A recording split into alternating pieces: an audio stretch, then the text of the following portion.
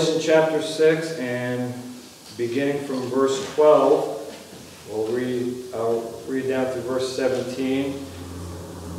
Revelation chapter 6, so follow along with me, verse 12. And I beheld when he had opened the sixth seal, and lo, there was a great earthquake, and the sun became black as sackcloth of hair, and the moon became as blood. And the stars of heaven fell unto the earth, even as a fig tree casteth her untimely figs, when she is shaken of a mighty wind. And the heaven departed as a scroll when it is rolled together, and every mountain and island were moved out of their places. And the kings of the earth, and the great men, and the rich men, and the chief captains, and the mighty men, and every bondman, every freeman, hid themselves in the dens and in the rocks of the mountains, and said to the mountains and the rocks, Fall on us, and hide us from the face of him that sitteth on the throne, and from the wrath of the Lamb. For the great day of his wrath is come, and who shall be able to stand? And so tonight I just want to share with you a subject I've entitled the message, The World's Great Prayer Meeting. The World's Great Prayer Meeting. Let's pray. Father, bless our time as we look at this portion of Scripture, and Lord, as we just spend a few moments thinking about this time period and all that it's going to entail, Lord, and we just pray that you bless us as we are so thankful that we will miss it, Lord. I just pray that you minister to us as we look at your word tonight.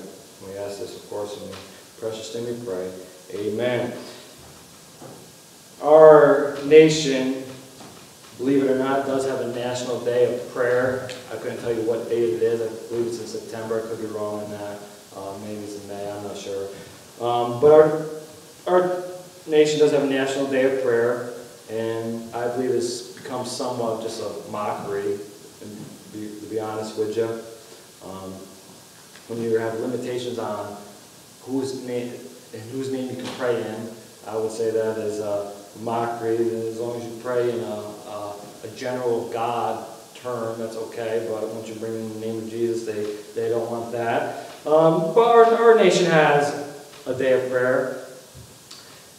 And here at our church, we believe in prayer meetings, and you're here tonight because you believe in it too, and we have that emphasized here on Wednesday nights. But in our country, there was a time in our nation when prayer meetings were important.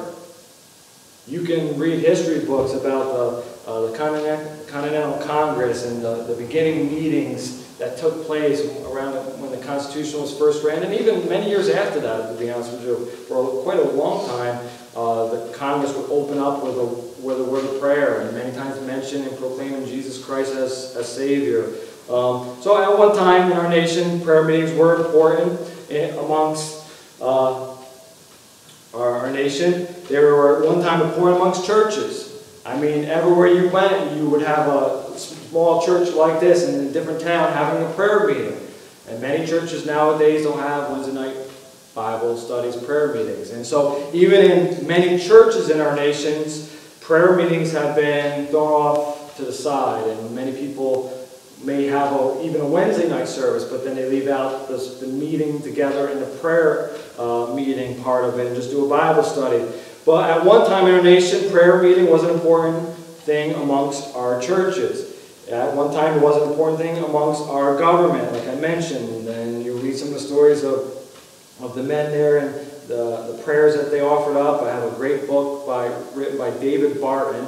It's called Original Intent. And it talks about many things about the courts. But the one chapter I love is the religious nature of the Founding Fathers. And it gives so many quotes of the men back then that were proclaiming Christ as Savior and magnifying Him. But at one time, prayer was even a part of our early government. At one time, prayer meetings were a part of our society. It wasn't too long ago that every day at the beginning of school day, that a teacher would say a prayer amongst the students there, even in a public school. And so that was allowed. And then many people, families, made prayer meeting a big deal at the dinner table. They would spend a time and not just say, God bless this food, thank you for it, amen. But they would actually sit around the dinner table, hold hands, and it would be somewhat more lengthy prayer than it has become. Just say grace. Not even just say grace, but you actually have dinner time was prayer time in many homes at one time in our nation. And so in our society, we've seen that going astray. In our government, we've seen it going astray. And even in our churches, we've seen it going astray. But tonight, I want to bring it to your attention to the world's great prayer meeting. The world's great prayer meeting. You see, during this time in our scripture, we see there's going to be many, many disasters in the earth. Of course, it's the sixth seal. This is after the rapture has happened. We've been raptured, taken up, and we're in heaven with Christ. And boy, that day seems like it's coming closer and closer. I heard on the news today that Russia was laying some bombs or shooting at certain places in Syria and being right next border to Israel, and just all that prophecy of Ezekiel, of that happening. It just seems like we're closer and closer and closer. So that's exciting. But one day that trumpet will sound, and we'll be raptured out of here, and then the world will go through a 7-year tribulation period. And we won't go on to the details of the seals here, but the one that we are reading about in chapter 6, verse 12, is the sixth seal. And this sixth seal is a description of some natural disasters, a description of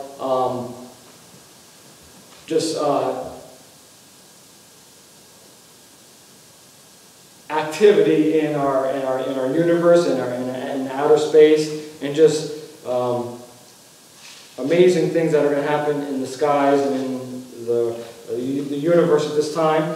And so we read those verses, and I just briefly go over them again before we look at this great prayer meeting here. But it talks about in verse 12 how there was a great earthquake, and this earthquake was so great that it talks about in verse 14 that every mountain and island were moved out of their places. You talk about a earthquake that cannot be measured on the Richter scale. Well, this would be that. This would be an earthquake that was so powerful, it's such a great magnitude that it can't even be measured. It just does horrible damage to the earth. So there's a great earthquake. It talks about how the sun became black as sackcloth of hair. And we know that the daylight is going to be limited to 1/4 of the day during this time period. And it's actually going to help those that are saved, or have received Christ and have refused the mark of the beast to stay alive. And so it's going to be a blessing to have less daylight. But the sun has become black at this time.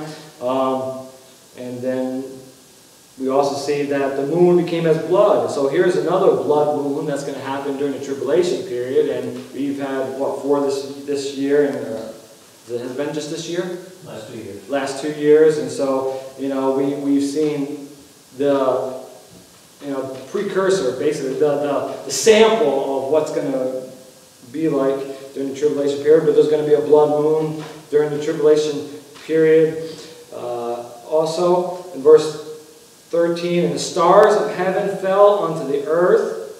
And I believe this is referring to most likely asteroids or meteorites that are going to shower down upon the earth at this time. So there's just going to be a chasmolytic, what's the word? Chasmic. I thought there was more to it than that. Chasmic.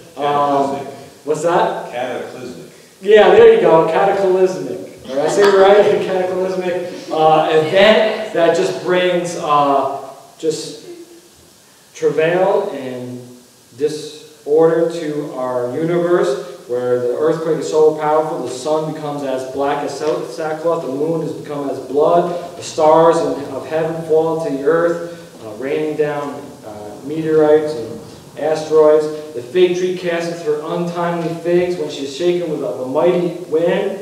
And it's just going to be a force of wind that is unlike anything we've seen here. And the heaven departed as a scroll when it is rolled together. I can't even picture that. I mean, I meditated on that verse, and I try to picture in my mind, what would it look like in heaven?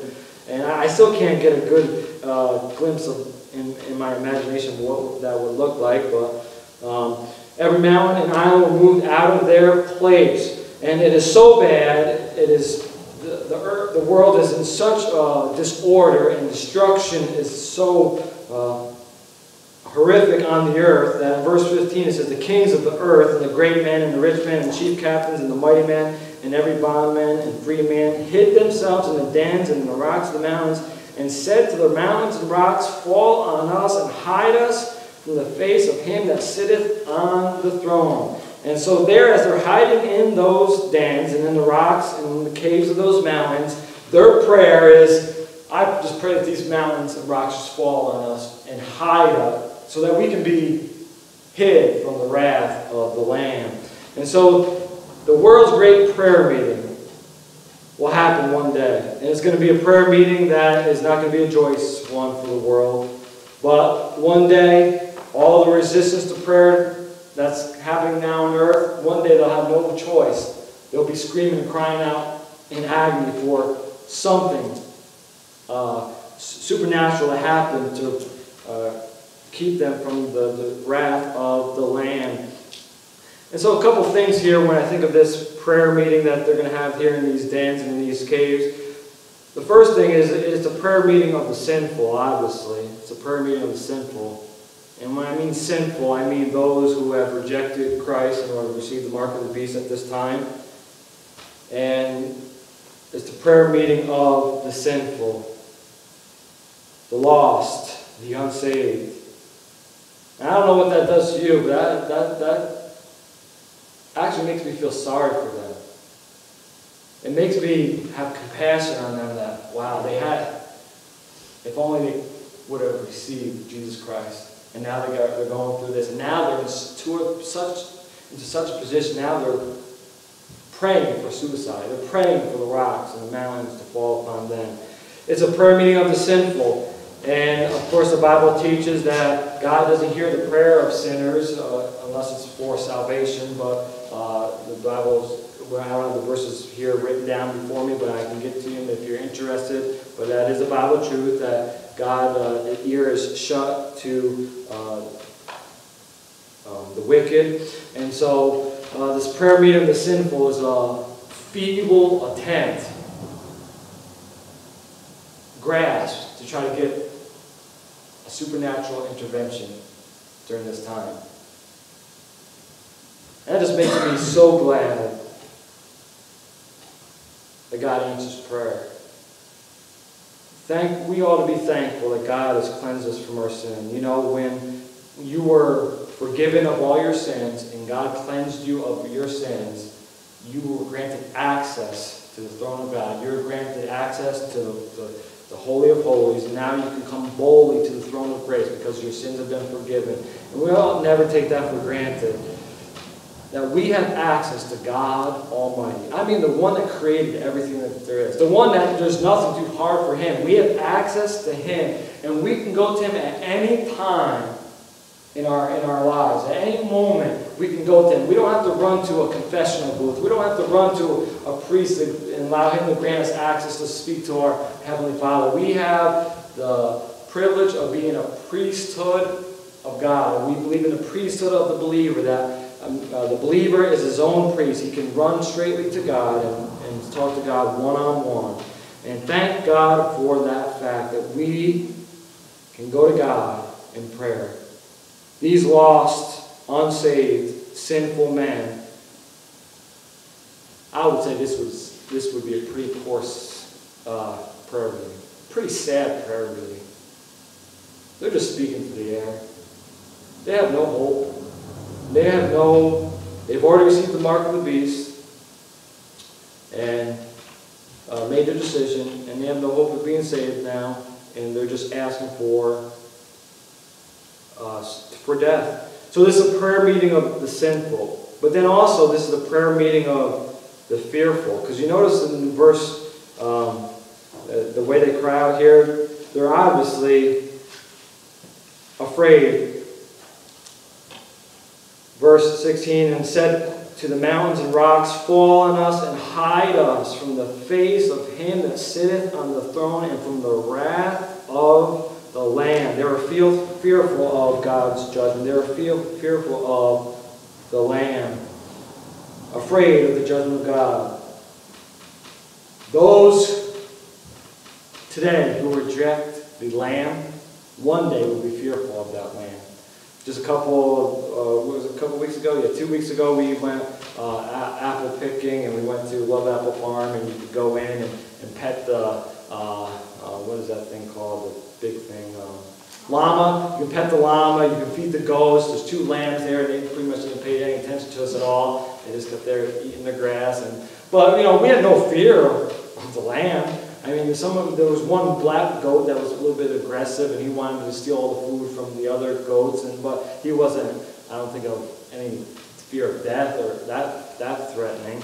The llama, just because of the size, might be a little fearful, but the lamb was the least, we had no fear whatsoever of being around that lamb. And, those who reject that lamb today, one day they will be afraid of that lamb in the future. And this is a prayer meeting of the fearful. And thank God we do not have to be fearful. Did you know that one of the biggest things that is just hindering, not just unsaved, but Christians, is fear. There's so many people, born-again Christians, who are fearful of what's going to happen tomorrow, fearful of losing a job, fearful of getting cancer, fearful of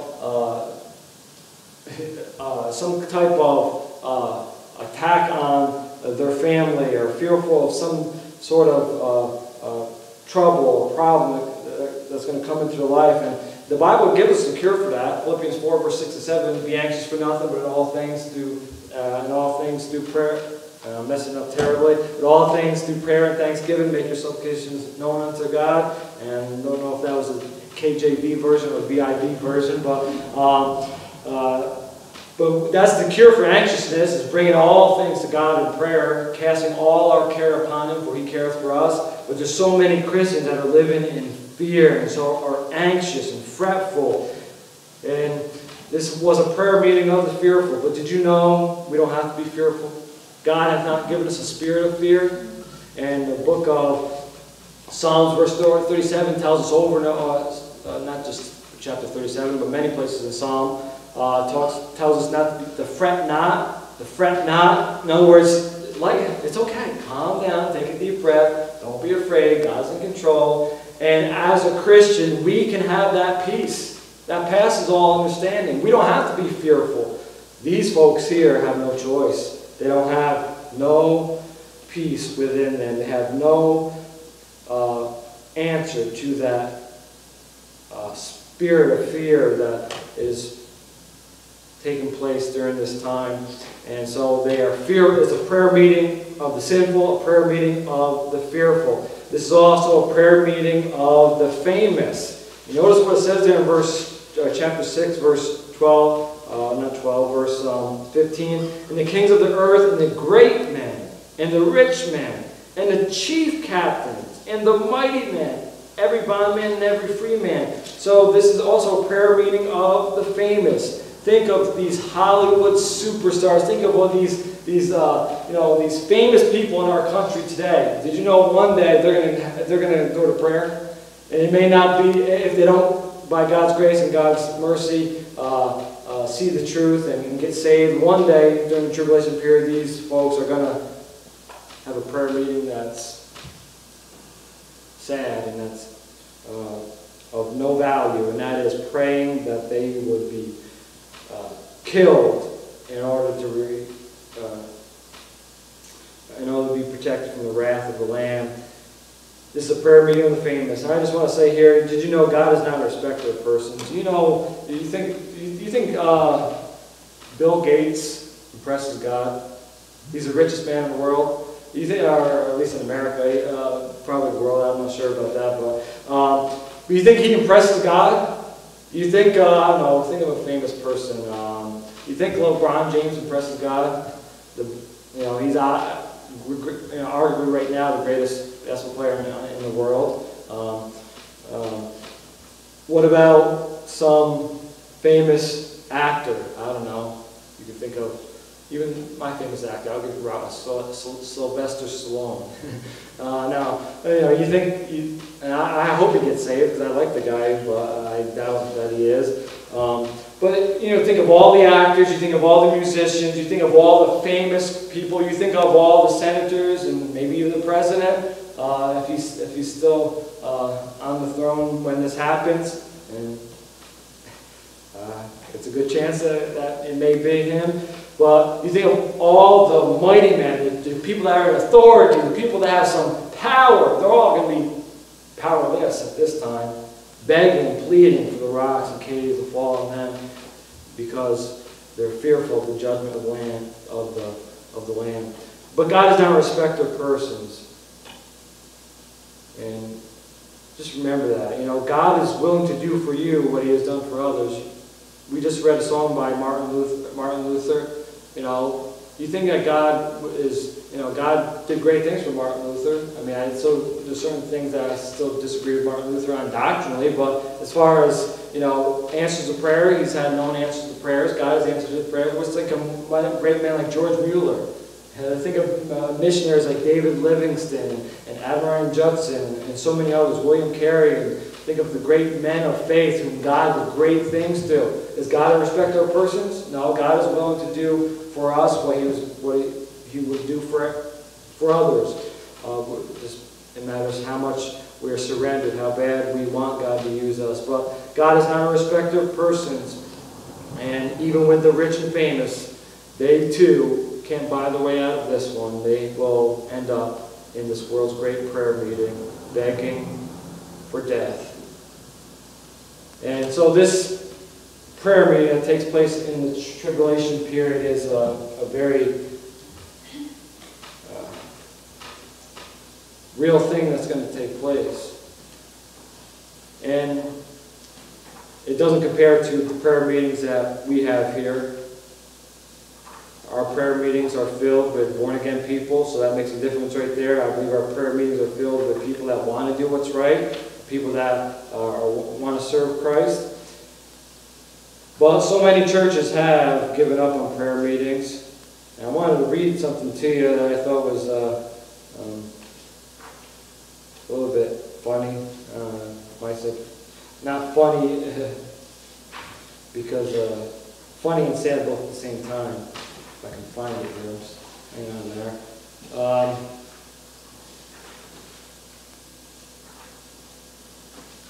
The obituary of Mrs. Prayer Meeting. The obituary of Mrs. Prayer Meeting.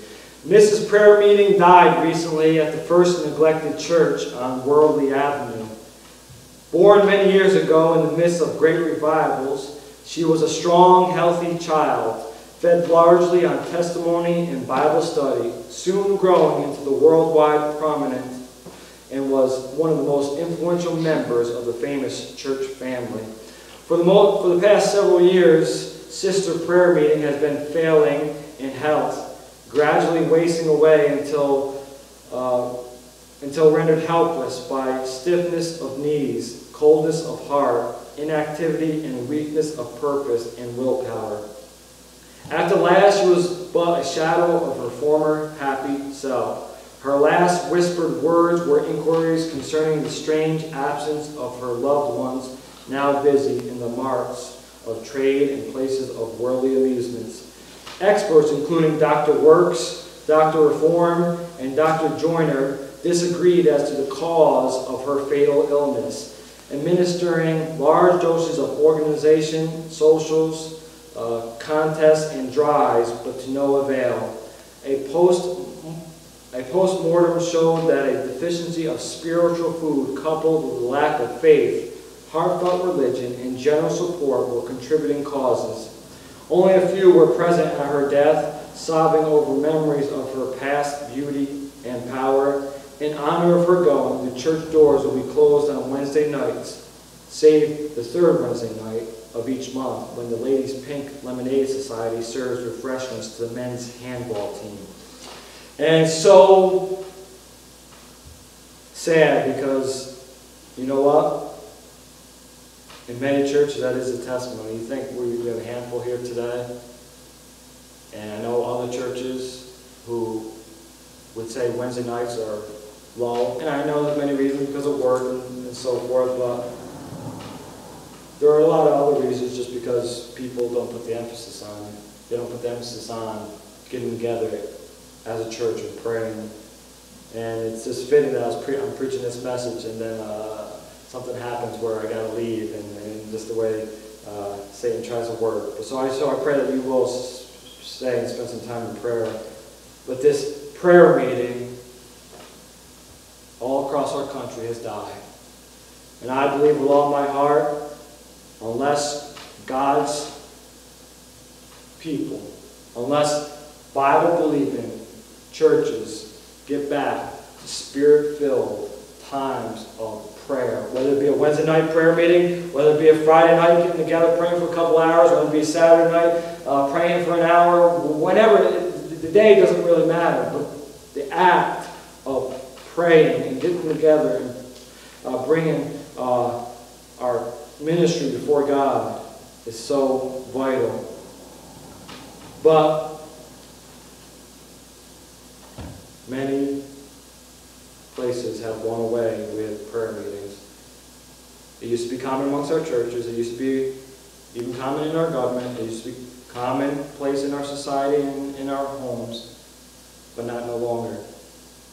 But one day there will be a great prayer meeting that will be different than any other prayer meeting, because it will be sinful, fearful, great and famous people with one desperate plea for God to kill them to be killed before the wrath of the Lamb comes to full force. Isaac Newton gave a testimony of the wonders in the sky. And here in the sixth seal, we see the wonders of the sky. We see the moon turning blood as blood. We see the sun becoming as black cloth. We see the earth shaking and moving the mountains and islands. The stars falling, whether it be asteroids and meteorites falling from the sky. And then this great prayer meeting. Isaac Newton, one of the greatest scientists who ever lived, gave this witness to his faith in God. He said, "I can take my telescope and look millions and millions of miles into space, but I cannot lay my telescope aside, but I can lay my telescope aside and go into my room and shut the door and get down on my knees in earnest prayer, and I see more of heaven and get closer to God than I can when assisted by all the telescopes and material agencies on earth." And Isaac Newton realized how important prayer was. Prayer brought him into the meeting place with God. Prayer brought him into the presence of Almighty God. And he could see more of heaven, and he could be closer to God through prayer than any telescope could bring into the outer space and the universe. And the thought is here tonight, how close are we to God? Are we going to take advantage of the important privilege and opportunity to pray? Or are we going to be like these people and just give a feeble, vain effort to prayer just to save our own skin? Or are we going to make much of prayer? And when we do make much of prayer, we get closer to God. We're drawn to His presence. Boy, that's what we need. We need to get back to the spirit of prayer. We need to make sure that in our own lives, we don't rob ourselves of the peace. We don't rob ourselves of the confidence in God Almighty that He's in control. He's on the throne. He's the sovereign God of the universe. And He loves me. I know that. And I know He's going to take care of me. I may not understand how. It may look insurmountable right now. It may look like my name's already been written on the tombstone, but I still trust that God and His amazing grace and provision will come through for me and will provide for me.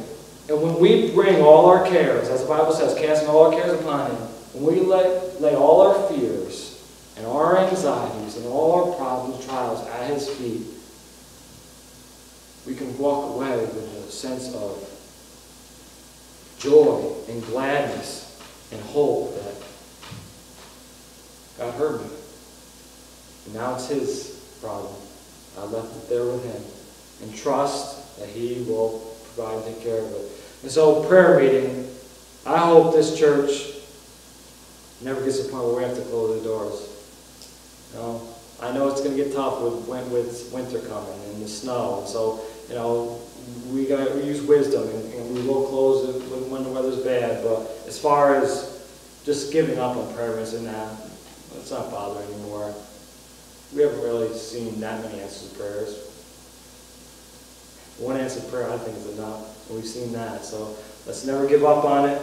Let's not become a church that misses prayer meetings obituary on its bulletin board. Okay? Father, we thank you so much for your word, Lord. And I do feel sorry for the people that are going to be here during the tribulation period. Lord, no prayer is going to save them from the wrath of the Lamb. Lord, once they place their faith in that Antichrist, they're doomed. And Lord, I feel sorry for these men and women that are going to meet here and beg and plead for rocks and the mountains to fall on them and cause them death. Lord, help us to feel a burden for those that we know who are not believers to come to Christ. And then, Lord, also help us to take full advantage of our awesome gift that you've given us of being able to go to the throne of God boldly and ask of you anything that our hearts crave and desire. Lord, knowing that you'll bless us and take care of us. Lord, thank you for your word. Bless it tonight as we leave here. Give us safety as we travel home. Bless those that do want to spend